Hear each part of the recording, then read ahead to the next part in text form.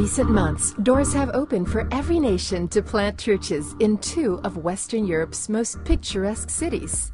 In the very heart of the Iberian Peninsula is the city of Madrid, the capital and largest city of Spain, and the third largest city in the European Union. Mel Calingo and his wife Tanya lead the church planting team in Madrid. We have started our once-a-month church service.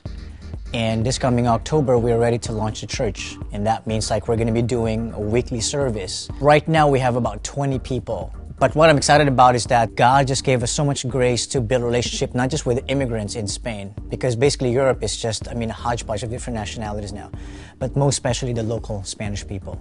So we're really excited about that, and we're looking forward to having a lot of Spanish people in the church. So we met this woman, and she totally didn't believe in God before, but with so much patience and prayer, eventually she did receive God. And very recently she told us she's been having a lot of nightmares, and that this man would appear to her and would frighten her a lot. So one of our team members prayed for her, and the next day she told us that in her dream Jesus appeared. She doesn't really remember what they talked about, but one thing she did remember was Jesus told her that He loves her so much.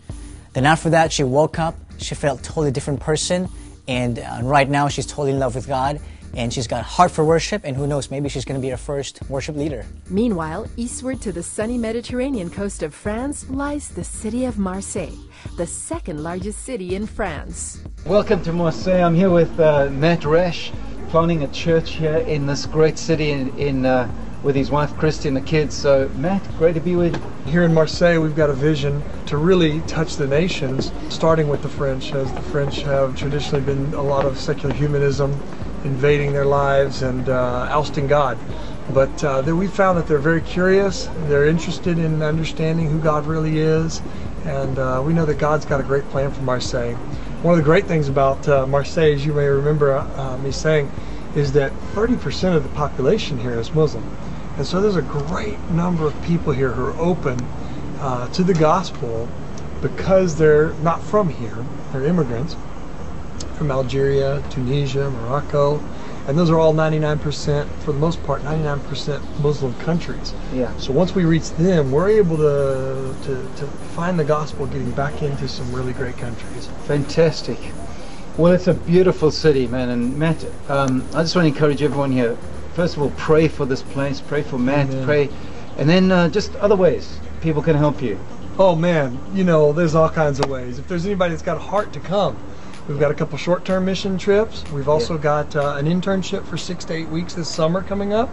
Thirdly, we've also got a one-year internship people can sign up for to come, spend time here and participate in different kinds of ministries, evangelism. And then, of course, if you want to just support what we're doing, you can always send your checks. So yeah, we just want to encourage you, pray for it. You know, if you want to come, short-term, long-term, come along and support it financially, and let's dream a dream for Europe. And just, Matt, we just wish you all the best. God bless you guys, and we're trusting big for this great city and for God's kingdom to come here. Merci beaucoup et au revoir. Merci.